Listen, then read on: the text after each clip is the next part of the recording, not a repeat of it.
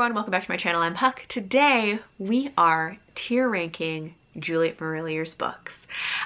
So this is the second in a series of like 4 Juliet Marillier themed videos that I have planned for this year. I've already done the first one, which was an author guide, so a quick overview of all of her series and where I think you should start with her books if you want to get into them.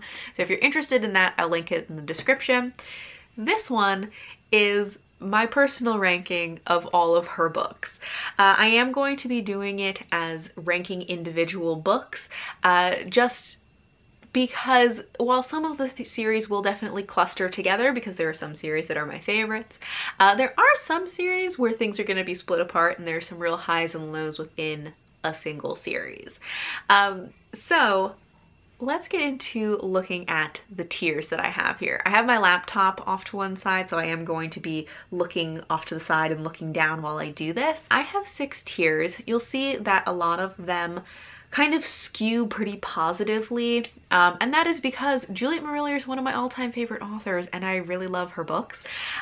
So if I didn't have like multiple positive layers, they would kind of all just end up in one category of like, I love them.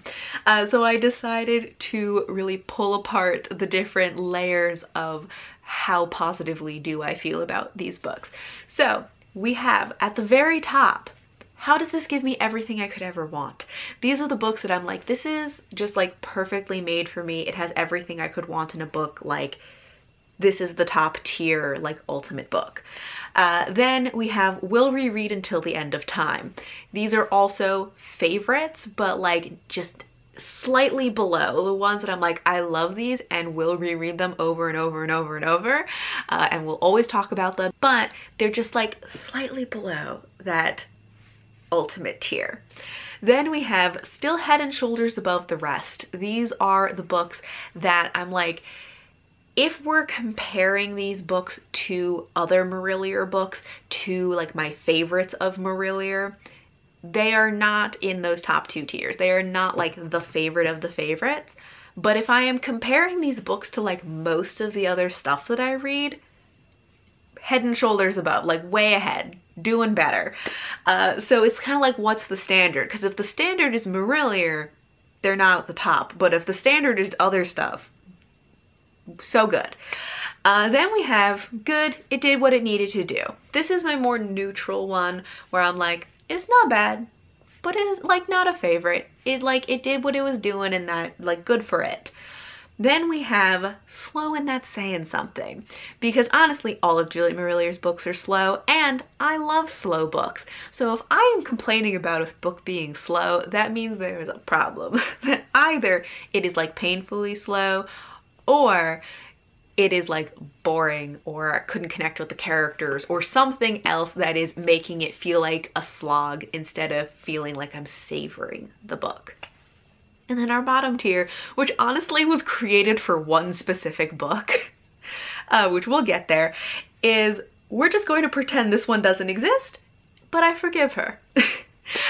So that tier is like truly just for one book, and we'll get there eventually. So let's get started. Okay, so first up, we have The Harp of Kings, which is the first book in the Warrior Bards trilogy. And this one I am going to put in head and shoulders above the rest. It is not one of my personal like top tier favorites, but it's still really good, you know? And it is definitely in that category of like, if I'm comparing it to other Marillier books, there are things I love more, but it's still a really good book. I really enjoyed it as an introduction to the series. It has good vibes, like solid. Then we have Wildwood Dancing. And Wildwood Dancing, I actually am already conflicted as to like, where should I put this? Because I really enjoyed Wildwood Dancing. I think it's a really fun book, but I think it's a really fun one to read once. There are some books that stand up really well to reread that either are just as good on reread or they get better on reread. And most of Juliet Marillier's books are like that. Most of her books are incredible to reread. Wildwood Dancing is the exception. I liked reading it the first time. It did not do as well on a reread. So I guess I'll put it in good. It did what it needed to do, because like it did what it needed to do the first time around, and then like it didn't do more than that when I reread it. Okay, after that we have Dreamer's Pool, which is the first Blackthorn and Grimm trilogy book. And I do love the Blackthorn and Grimm trilogy, and I'm trying to decide like which level does this go on. I think that this one is going to go on will reread until the end of time, because I love this series. It is not necessarily like top tier favorite, but it is so good. Like, and it is one that I have reread and will continue to reread, and I just love the characters in this. So I feel like that feels good. Okay, now we are on to Wolfskin. So this is the first book in the Light Isle saga. And the Light Isle saga, I'm trying to decide, I don't know, which is my least favorite series. As a full series, Light Isle saga may be my least favorite of Marillier's books. Because it's so frustrating. Because in both of them, in the first book, we're following a character who is like a golden retriever human, but is friends with this person who's like a terrible human being, and it's so obvious, but our main character is so dedicated to being loyal to his friend that he just lets all of these terrible things happen. And like, the point of the story is that like he learns and grows, and he figures out like that you can't just be blindly loyal to people, and like you have to be able to see the negative aspects of people, even people you love, and like all of these things. And I'm like, great character arc. It was incredibly frustrating to read, and he just was annoying. Anyway, this is gonna go in the slow, and that's saying something, because this is one of those books that felt incredibly slow. It felt like a slog to me, just because I was not enjoying the story or the characters. I was getting so frustrated with them, and it just felt like it was moving so slowly. All right, then we have Well of Shades, and this is the third book in the Breedy Chronicles, which I do love the Breedy Chronicles. I reread them last year, and like, they were so good. The first time I read them when I was like in high school, they made like no impression on me. And then I reread them last year, and I was like, these are fabulous. Like, I don't know if everyone would like them because they definitely have their flaws, but I loved it. Anyways, this is the third book, and I am gonna put this one in still head and shoulders above the rest, because, or should I put will reread until the end of time? I feel like it goes between those two levels, and I don't know which one I should do. This is hard. Okay, how do I feel about this? All right, I think I'm gonna leave it in head and shoulders above the rest for right now. That feels right for the moment. Then we have Ravenflight. So this is the second book in the Shadowfell trilogy. And honestly, of the trilogy, I think this was my favorite one. So I think,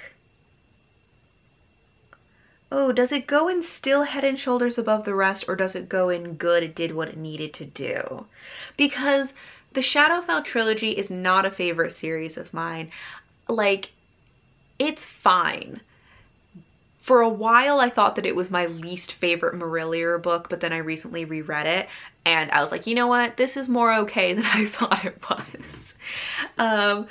But now I'm very conflicted. I think that I'm going to put this in good. It did what it needed to do, because that seems right at the moment. I might have to come back to these at the end and kind of make sure everything still feels right, but for the moment, that's where I'm putting it.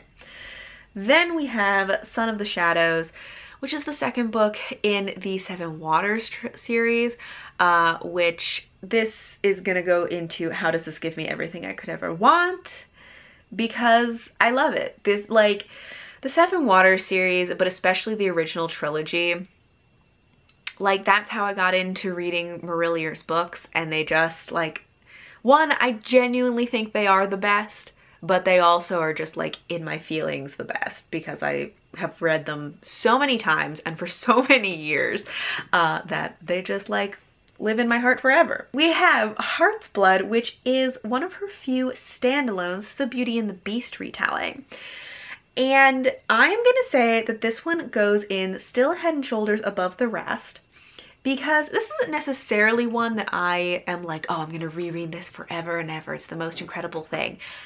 But I did really enjoy it. I reread it recently, and I reread it at a time when I had been trying to read, I had tried to read a couple of different Beauty and the Beast retellings, and I had just hated them. I either just didn't like them or I DNF'd them. And then I read Heart's Blood, and I was like, this is a good Beauty and the Beast retelling. Like, this one I actually enjoyed. And one of the reasons for that is, I think, because Juliet Marillier really intentionally gives the main character her, like, agency and her ability to make choices. She has freedom to make her choices. So it feels less Stockholmy, you know, which is a problem sometimes. So while it's not like an all-time favorite, as far as Beauty and the Beast retellings go, this is one of my favorites. So it goes in still head and shoulders above the rest. All right, now we're on to A Dance with Fate, which is book 3 of the Warrior Bards trilogy. Where did I put the first one? I put the first one on still head and shoulders above the rest. I think I'm gonna put this one in good. It did what it needed to do, because this, I think, was my least favorite of the trilogy. It was a book that, like, when I first read it, I was like, this was a great conclusion. And then as I got further and further away from it, I'm like, I wish it had done some other stuff, you know? I wish there had been a little bit more to it. There's some questions I still had about it. So it was, like, good, but not as good as some other things. Okay, then we have Heir to Seven Waters. I think Heir to Seven Waters, oh, I'm very conflicted about this one, actually. So this is part of the Seven Waters series. This is part of the second trilogy. And this one, I don't know if I want to put it in will reread until the end of time. I think, like, it has to go there. It's not my favorite in the Seven Water series, so I was a little bit tempted to put still head and shoulders above the rest, but honestly, it's Seven Water series. I feel like it has to go in, whoa, I'm really, like, not controlling this well. Okay, I feel like it has to go in will reread until the end of time. It just has to. Okay, then we have Blade of Fortriu, which is the second book in the Breedy Chronicles. And this one, where did I put the last one? I put the still head and shoulders above the rest. I feel like this one goes between these two. I want another level. This is, like, even with all of the different levels I've made, I still want one in between. Cause I feel like it's better than good. It did what it needed to do, but I liked it less than Well of Shades. So I feel like it shouldn't go in the same tier as that one, because I think this one was maybe my least favorite of the trilogy. So I'm very conflicted. We'll come back to that one.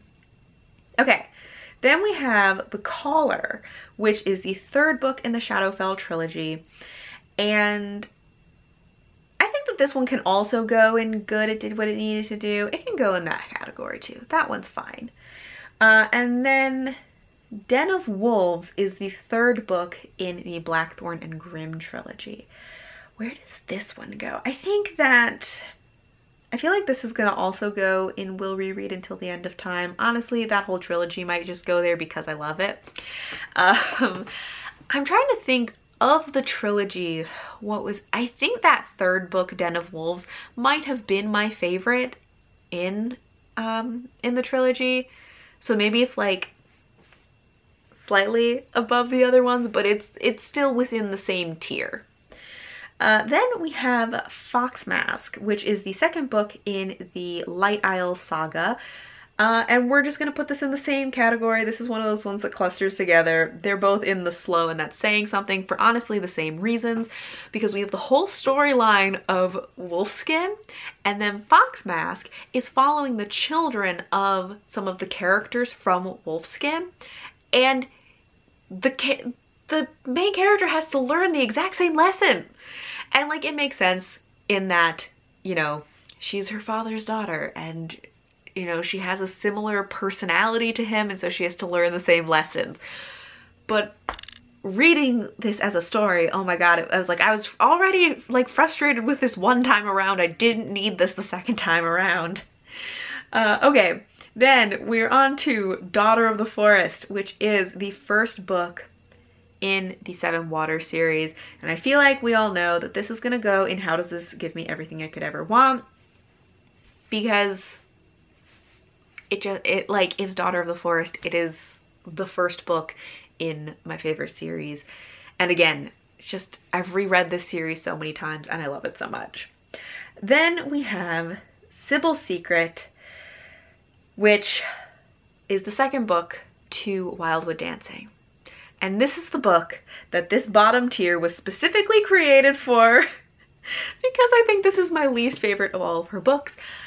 Every other book in this whole thing, like I have reread in the last couple years, like relatively recently, so that I could, you know, have it refreshed in my mind, because some of them I hadn't read since high school. This is the one book that I didn't reread because I just was like, I just disliked it so much the first time I read it that I didn't bother. Maybe I should have reread it because my opinions did change on some of the other books, but I just really didn't want to. I really, like, I enjoyed Wildwood Dancing. Like, that was a good book. That one's fun, and it's one that I think is a good place to start with her books. But I really think that you should read Wildwood Dancing as a standalone. So it goes in, we're just gonna pretend that one doesn't exist. Read Wildwood Dancing as a standalone. Then we get to go on to Song of Flight, which is the second book in the Warrior Bards trilogy. No, wait. Am I doing these in the wrong order? I just realized I mixed up these books. Hold on a second. I think I mixed up A Dance with Fate and A Song of Flight. A Dance with Fate is book 2. I think that I said it was book 3. A Song of Flight is book 3. Okay, now I have to backtrack. A Song of Flight, book 3 of the Warrior Bards trilogy. This one is supposed to go in Good, It Did What It Needed to Do, because the third book was my least favorite in the trilogy. A Dance with Fate is the second book in the trilogy and was my favorite of the trilogy. So this changes everything for this book.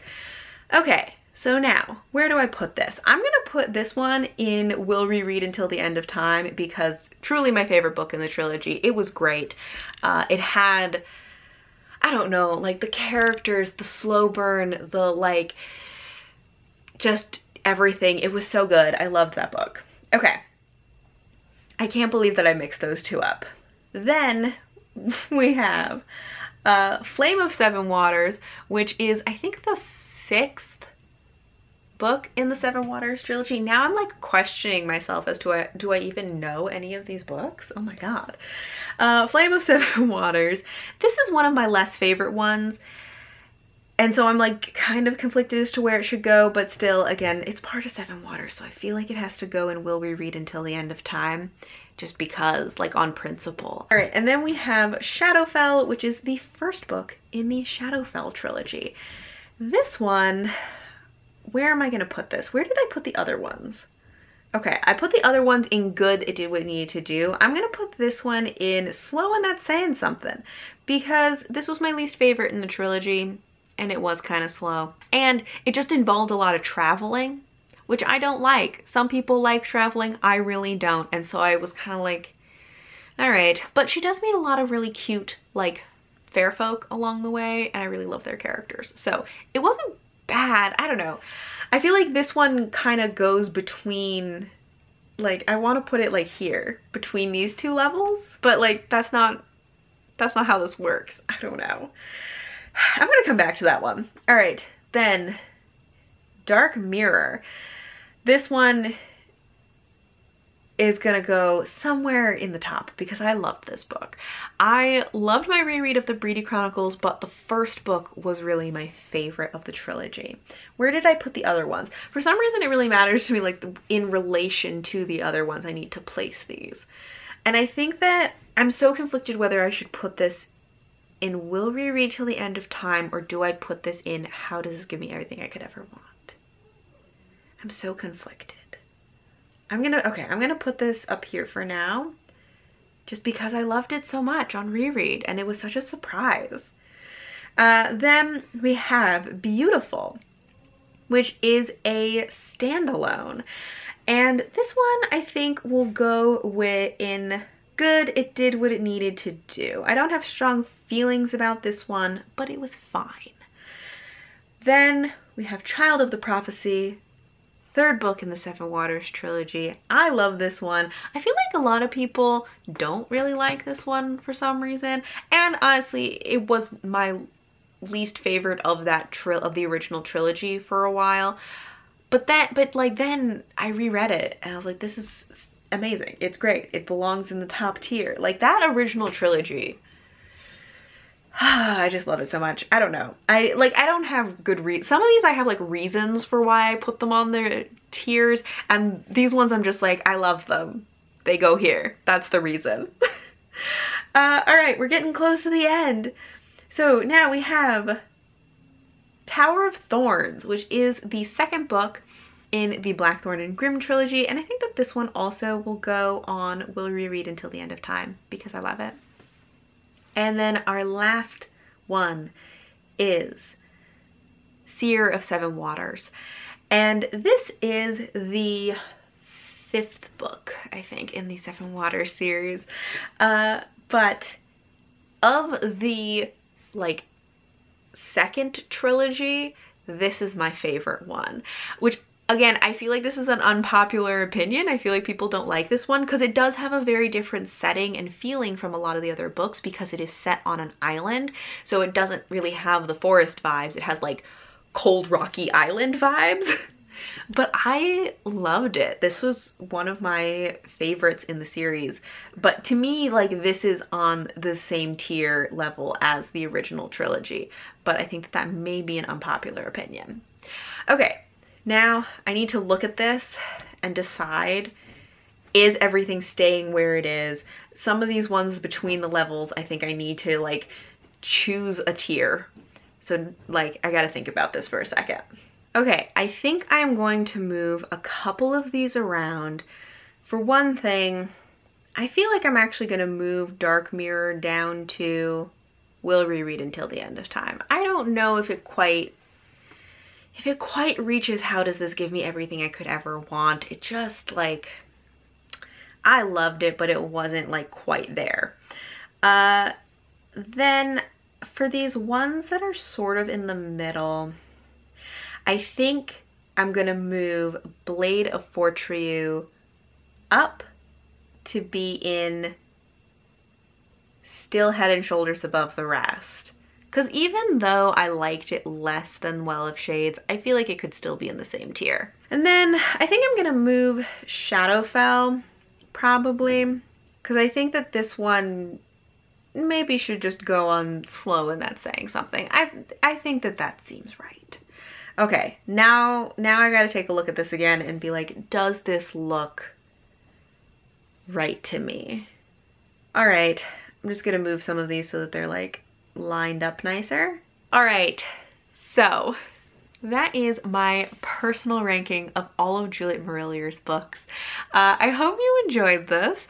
I would love to know how you feel about the ranking. Like, what would your ranking be, or is there anything that you would change? Like, how similar or different is your ranking from my ranking? I would love to know your opinions. Is there anything you strongly disagree with? But thank you all for watching, and until next time, bye!